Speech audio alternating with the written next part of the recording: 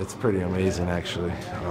It's just incredible, just how long they've been around, just how many movies she has done, and just to be here in the scene with her is just surreal.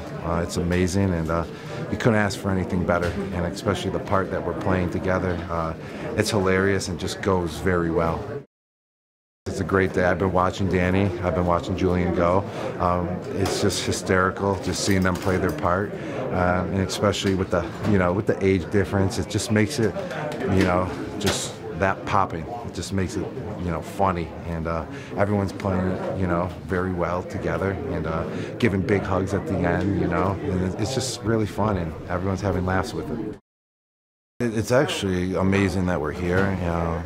It's bringing back so many memories. I mean, it's kind of like bringing the band back together. I mean, when was the last time we had Julian, Tom, Amendola, and myself together in the same room? We had so many good times back in those days, 2014 to 2018, so many memories, and now we're just back together and we're talking about those memories, and it's giving us juice. It's bringing us happiness, because it was, great times back then. Championships won, just hard work, was all put into it, and that group with Danny, Julian, Tom, myself, we worked so hard. We put our lives on the line for each other to win the championship games, and it's paying off. Now there's movies about it, and we get to do some movie scenes, some cameos in 80 for Brady, so it was all worth it. The locker room feels, the scene that we did, it felt like a post-Super Bowl. Everyone was celebrating. We had the champagne.